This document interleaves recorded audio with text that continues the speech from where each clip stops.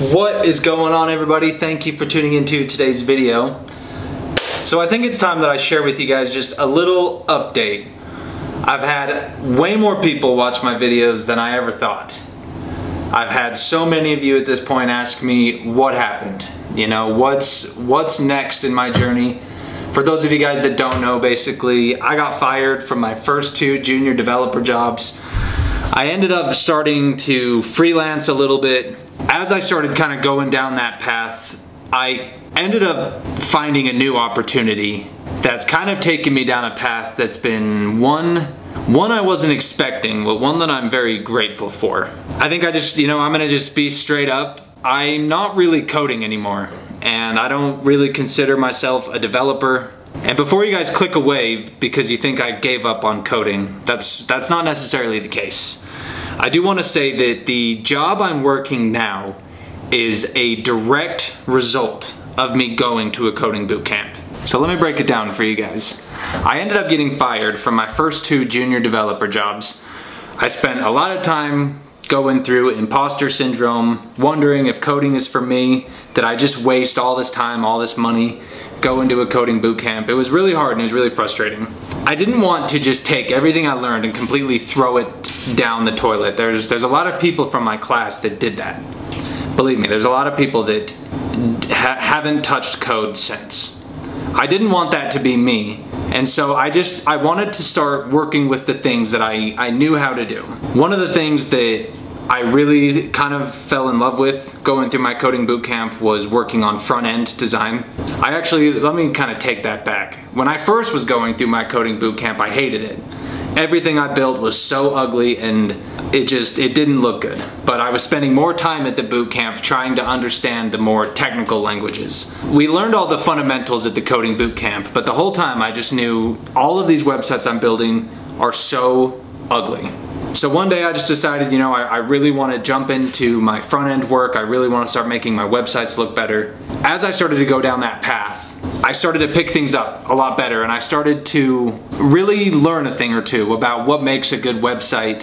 Started to learn more about SEO and how to optimize websites. These were all just kind of things that I was picking up on my own, and I had an old friend reach out to me and was like, hey, I have some work I think you might be interested in.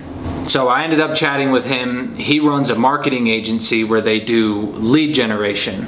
He's got a whole bunch of clients, and essentially, in a nutshell, we take people from the internet, from Facebook or social media, people from Google, wherever, and we funnel them to our website and we turn them into leads.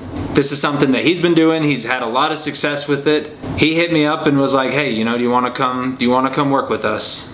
If you guys know me, if you guys have seen my other videos, you guys know that I'm a very spontaneous person.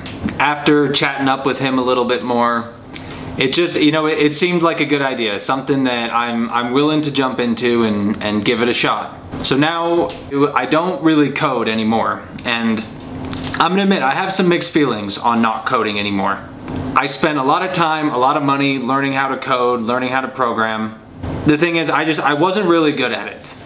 And I don't want to beat myself up over it, because programming is hard. It really is, especially for someone that's never really been into computers before.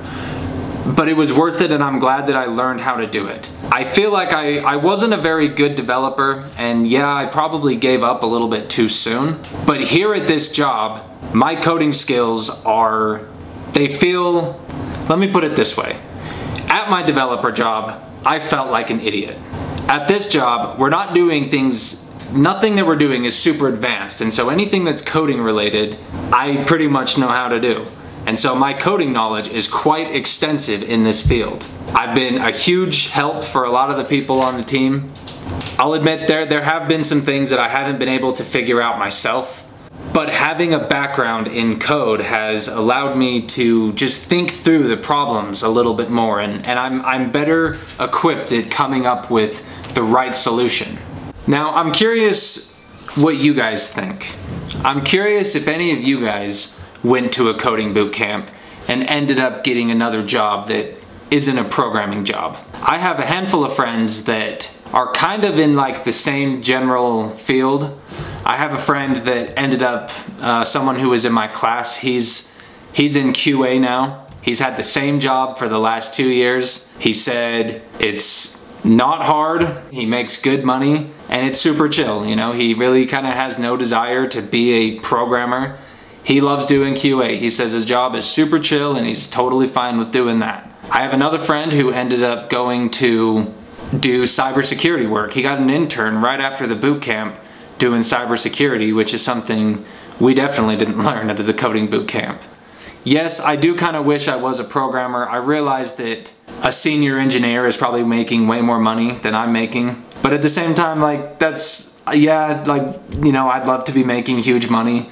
But at the same time, like, that's really not what it's about. I love my job, I love what I'm doing, I love being able to work on websites.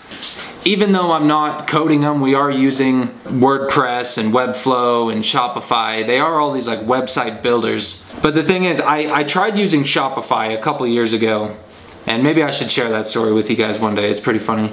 After a coding boot camp, I just am so much smarter when it comes to using these website builders. And things that seem so straightforward to me, sometimes I forget that your average person doesn't know that. They don't understand the ins and outs of a website. So I'm feeling very, very grateful that I went through a coding boot camp. And although I'm not a programmer anymore, I'm really not upset about it. The thing is, I've actually been thinking about this. I don't code a whole bunch anymore. Normally when I do, it's just kind of on the side. I honestly feel like I could go get a junior developer job now and actually do okay at it. Before, I was terrified. I had so much imposter syndrome. I was terrified to get a job. Now I have a job where I'm not even coding that often. But every time I jump back into my old lessons, everything I learned, everything is just, I just pick it up so much more. And honestly, like, all that is, it's just come with time. So if you guys are fresh out of a coding boot camp, if you guys are just going to a coding boot camp, you guys are going through it right now, you guys are struggling, I promise you, just give it time and don't give up on it. I told you, I said at the beginning of the video, there's a lot of people from my class that never touched code again. I promise you, they're probably not in the same boat. I guarantee you that there's no way that they'd be able to apply for a junior dev job and feel confident in that. For me, I feel way more confident in my coding skills than I've ever had before. I will say, obviously, I'm not that great at it, but I'm okay. Anything I need to get done, I can generally figure out. So that's really kind of all I had to say. I just really wanted to update you guys on my story. I'm surprised at how many subscribers I'm getting, how many of you guys are commenting, liking my videos. I've had a lot of you guys reach out to me and ask me questions. And I just want you guys to know that I appreciate it. I really do appreciate you guys. So thank you guys for watching my video, and I'll catch you guys on the next one.